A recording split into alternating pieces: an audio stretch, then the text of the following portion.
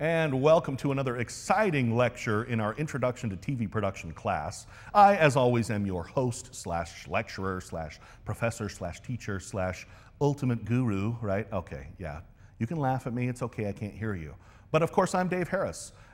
And you're welcome to clap if you want. I'll just pretend you're doing that so that it gets me pumped up. Thanks, John. John here in the studio, he's clapping. I can hear him. It's getting me pumped up for television production. Today we're going to talk about studios, master control, and support areas. We're going to discuss some elements of studios that make them manageable, that make them conducive to television production.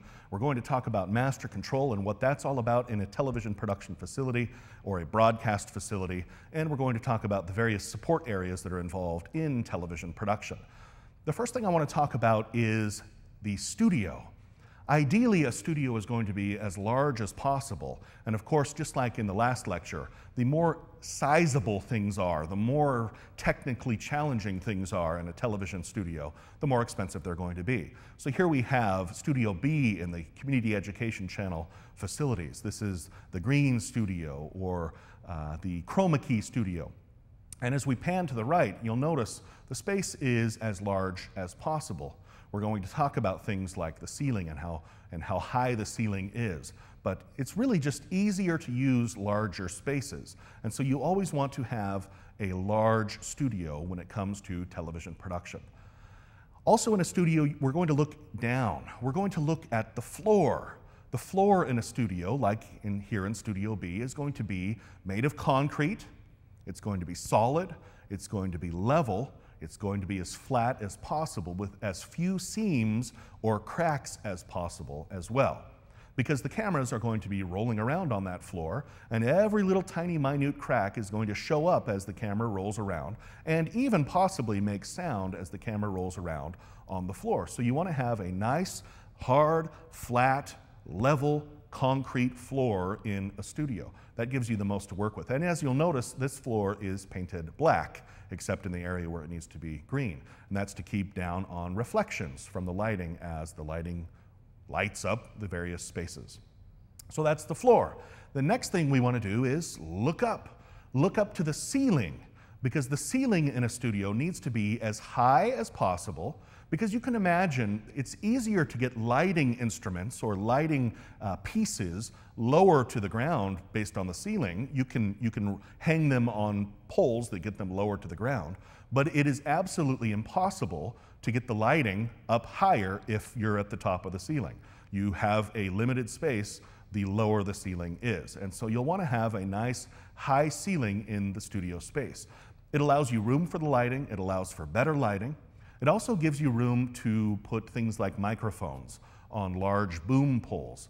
It gives space for that. So you have the microphones, you have the lighting, you have a nice high ceiling that gives you a lot of things to work with. And then also it provides you with heat control as well. As we all know from maybe 7th or 8th grade science, heat rises. And so the higher the ceiling is, the more you're going to get that heat that's generated in the studio settling on the ceiling as opposed to down on the floor. I also want to draw your attention to the walls of the studio space, especially those in Studio B. Studio B has nice large curtains, as you can see here. There's a blue curtain on the one wall, and there's a black curtain on the other wall. As you can imagine, flat walls generate a lot of echo. And in order to control that echo, because echo is bad, you want to have curtains to absorb that. Now, sometimes it's not feasible to have curtains, especially if you're going to be on a set like the one where I'm standing. It's impossible for me to put curtains back behind me because we want to see the set. And so you can kind of hear some echo, and I can hear it myself, and you're probably hearing it in the microphone. There's going to be a little bit of echo, but the more dead fabric area, the more curtains you have, the less echoey sound you're going to get, the better the sound is going to get for your television production. Speaking of sound, I want to talk about the air conditioner.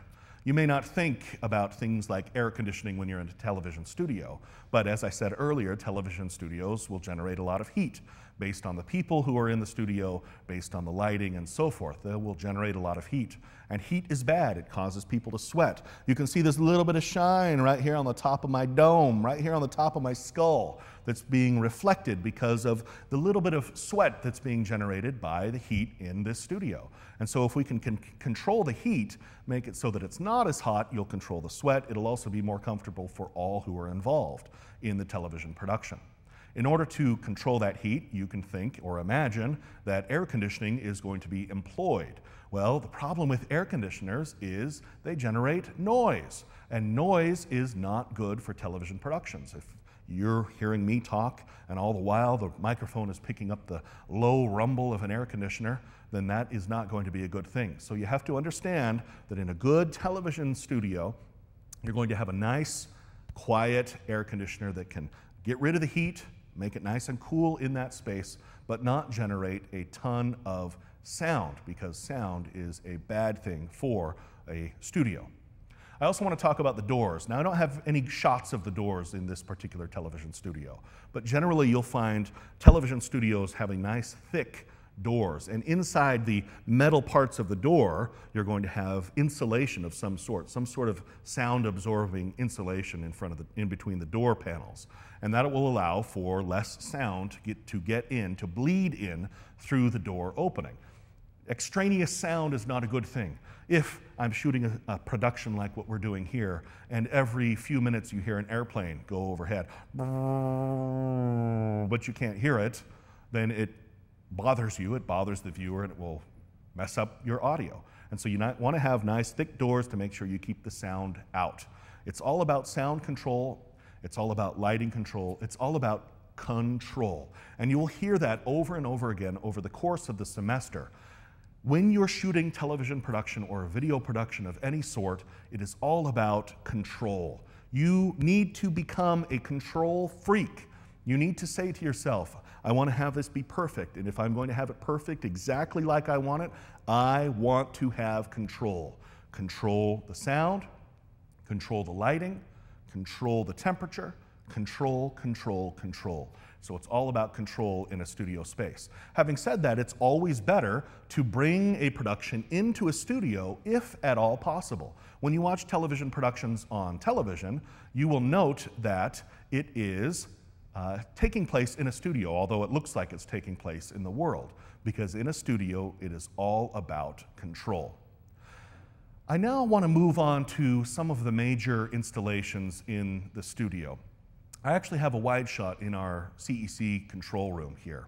There's Corey, he's running the switcher. He's the technical director, if you'll recall. And some of you students have had an opportunity to work that switcher in past classes here in the Intro to TV Production class.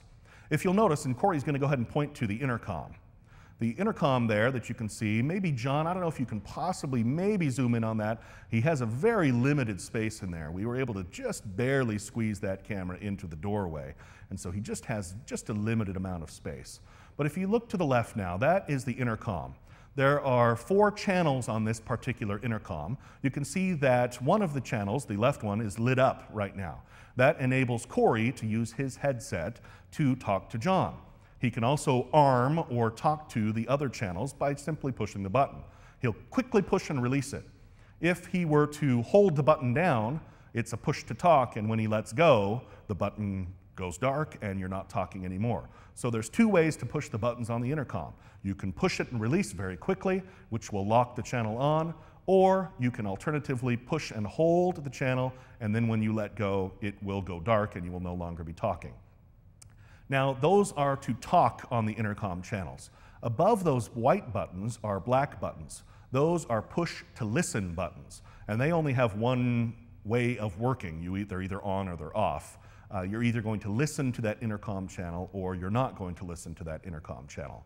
What 4 channels of intercom allow you to do is have one channel, say, dedicated to talking to the technical crew, the camera operators, the audio personnel, the video playback personnel. You could also have another channel devoted to talking to the talent. Now, go ahead and come back to camera here, Corey, because I have got something important to tell you. I've told you it's all about the doctrine, it's all about the vocabulary, and I've just used another one, the talent. The talent are the people who are actually appearing on camera. And now there are many, many jokes as to how talented the talent actually are. And in my case, you might think, well, this guy has no business being on camera. He's not talented at all. How can he call himself the talent? Well, unfortunately or fortunately for me, when I appear on camera, talented or not, I am the talent. And so Corey, or any other director, or any portion of the technical crew, a producer, for example, can use one of the intercom channels to speak directly to the talent while the talent are currently recording, for example, this type of program or any other television program. A lot of times it's using an earpiece, a small earpiece with a small cable that runs along the back of the ear, back to the back collar, and then down through a cable or to a wireless transmitter or receiver. And the talent can be spoken to live. They can hear things in that little earpiece. They can understand what needs to happen live. I don't have that particular earpiece because I'm just kind of wild. I just do whatever I want. I don't like to be told what to do, I guess. But that little earpiece, incidentally, or any other type of device that's used to talk to the talent, is called an IFB. IFB, or for interruptible fullback, that allows the people in the control room, like where Corey is sitting, to talk to the talent and have it not be picked up through the microphones. You can imagine if there was just a speaker and they were talking to me through the speaker, it would be picked up by this microphone. So that's the way of talking to the talent. It's interruptible fullback. All right, let's go back to that shot of the control room and the intercom. You can see that there is an intercom box located right there next to the switcher. That would be for the crew member that is operating the switcher, the technical director. There would also be intercom boxes located throughout the studio, as well as in various places in the control room. You generally will have people who are involved in the production having access to the intercom. I want to also show you this small intercom box. This intercom box, it has a cable that will plug into the bottom. It can also have a cable that can run out of the back of, or the bottom of the box to run to other intercoms. But what this is just a very simple push-button intercom. I can place this on my belt right here, have a headset that runs up to my ear, and I can walk around the studio and have access to the intercom. People on the technical crew can talk to me, and I can push the button and talk to them. This is called a belt pack. A belt pack. Belt, and it's a packed intercom system. So you have a belt pack. So with the intercom, you have the ability to talk to the technical crew. You have the ability to talk to the talent through IFB. You also have the ability to talk to various technical personnel in the studio by means of these belt packs. I want to give you a couple of other names for the intercom. You'll hear it called also a PL.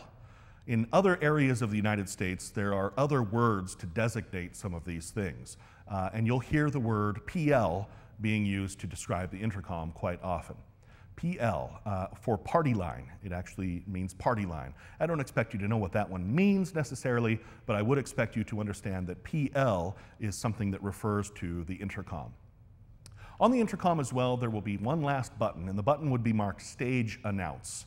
Stage Announce is a button that can be pushed by the operator of that intercom and have the audio come out through the studio, through speakers that are located in the studio.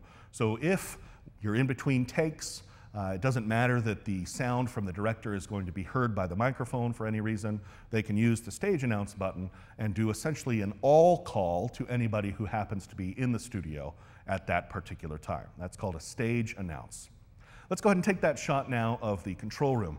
And you'll note the number of monitors in that control room. As I walk off the set to move this belt pack back into the shelf, you can see that although I'm not live on screen, you can see that camera. I can wave at you. Hi, here I am.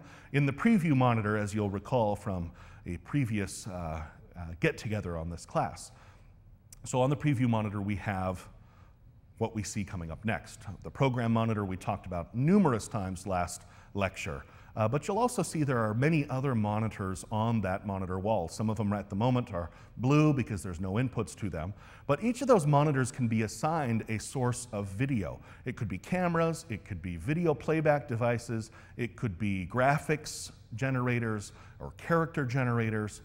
It can be the live channel thing, which actually you can see in the upper left-hand corner of that shot is what's going out live on the television channel.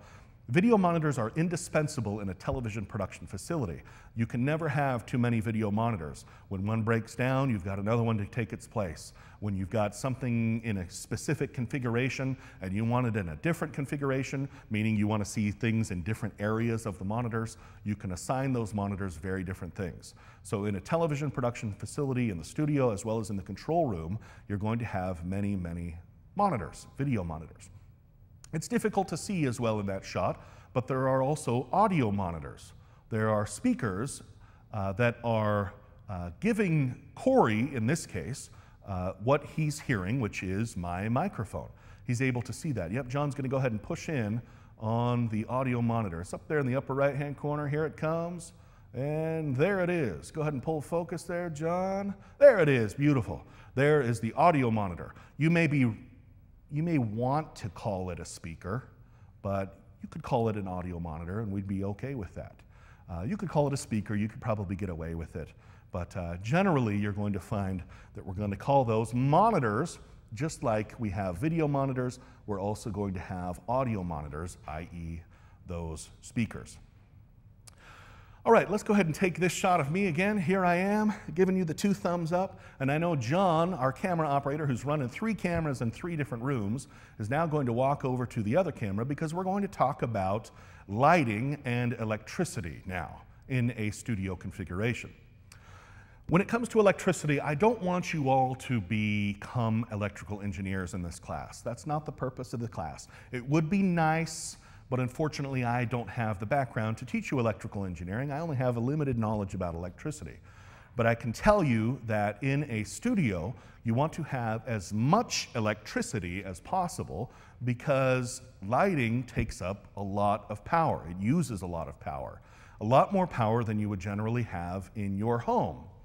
The normal configuration in your home, if you were to plug something like a vacuum into the outlet in your home, you're going to have access to 110 volts at probably, the vacuum is probably maybe using 3 amps, something like that. Now, these are probably new terms to you. They're describing electricity, and we're going to talk about these a little bit more over the course of the semester.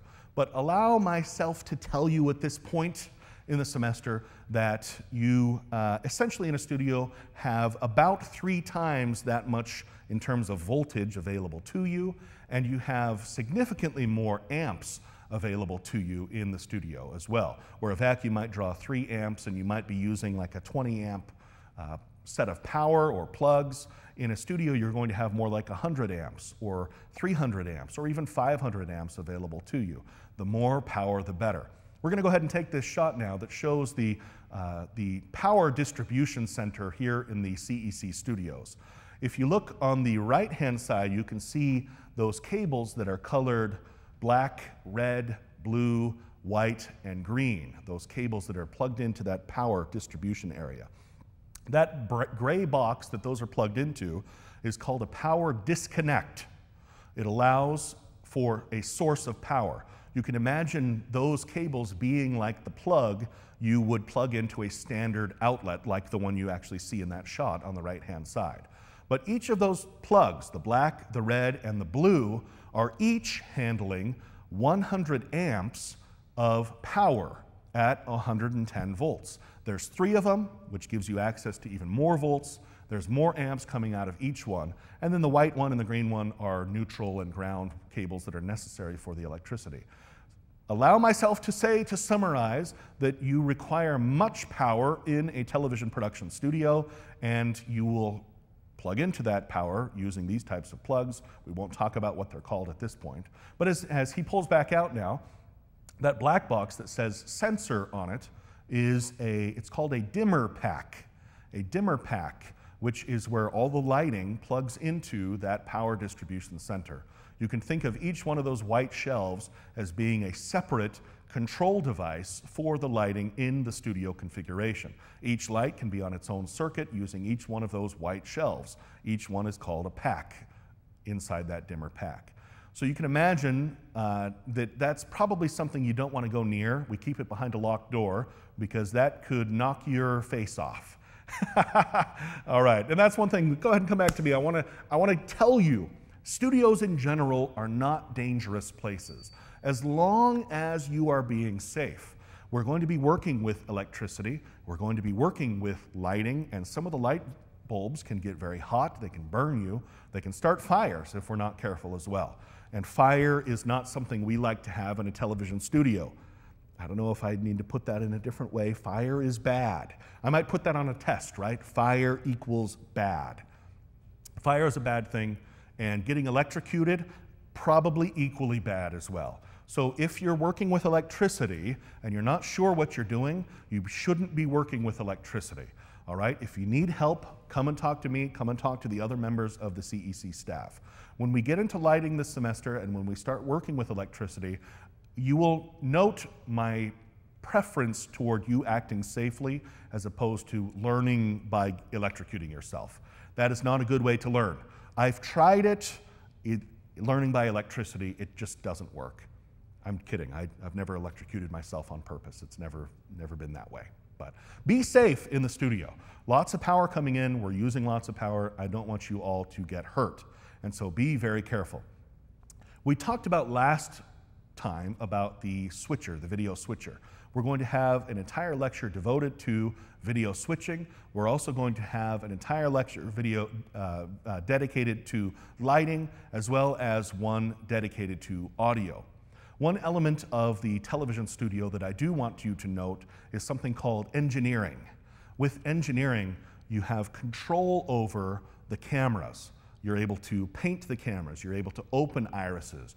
You're able to make them more blue or more red or more yellow or something like that. You can see that this camera looks fantastic. My face is just glowing with wonderful skin tones. And that's because the camera has been properly engineered in the room called engineering. I don't want to show you this room just yet because we're going to dedicate more time to it, and it's actually quite intense. But sufficeth us to say in this beginning lecture that there is an area called engineering. The last section I want to talk about is in a broadcast television facility. It's called master control. Master control is where all the various video feeds from any number of control rooms within that television studio, or any other feeds coming from, say, a network like NBC or CBS or Fox or CNN or something like that. All of these various video feeds coming in through satellite systems, through other broadcast systems, through control rooms in various areas within the studio facility or the television facility, they will all come to this one place called master control. Master control is where the operator of master control, called the master control operator, incidentally, will make the decision as to what actually goes out to broadcast, what actually goes out to air. And it's essentially the last look. That's the last video monitor and the last audio monitors before it heads out to go to wherever it's going to go within the city, to your living room or to your electronic device or whatever it might be. Master control is the last decision point as to what actually goes out to air. It also is a place where various feeds can be recorded. So for example, if we have news like KUTV News, KUTV may be recording feeds that are coming in from other broadcast partners like CBS or CNN. A master control operator may be the one who's recording those things to be distributed within the television system. So it's kind of like the main area where the main decisions are being made as to what's actually going out to air and what is being recorded for later broadcast. It's also an area where you're going to have lots of storage area, large disk drives, lots of computers to store various things. You'll probably even have some videotapes, probably even some old school videotapes like VHS and Beta that are stored in master control. They try and keep copies of everything that goes out to air as much as possible so that they can prove to people like advertisers that their advertisements actually ran. So you can imagine there's lots of video storage areas in master control. There's also lots of playback devices in master control so that they can play back video from any number of different sources. Master control is a cool place. One of these days in an upcoming class, I'm going to show you CEC's master control area and talk to you just a little bit about what master control is all about. That was a short lecture today. They'll get like that sometimes. We talked about studios. We talked about what's important in studios, being especially the large space, the nice concrete, hard, flat, level floor, high ceilings, the curtains to control sound. We also talked about the control room, the intercom. We talked about power and power distribution and how we want to stay safe. And lastly, we talked about master control in this lecture. As always, if you have questions, I would invite you to type those questions out. Raise your hand with your keyboard. Type your question out. Send it to me via Canvas, or if you prefer to talk in person, you can wait until we meet in person. But I do expect to have questions. If we were live, you would raise your hand. I expect there to be questions, even though we're not live. I'm available via Canvas. I'm available via any other means we've talked about in the past. If you have any questions, do let me know, and we'll see you on the next lecture.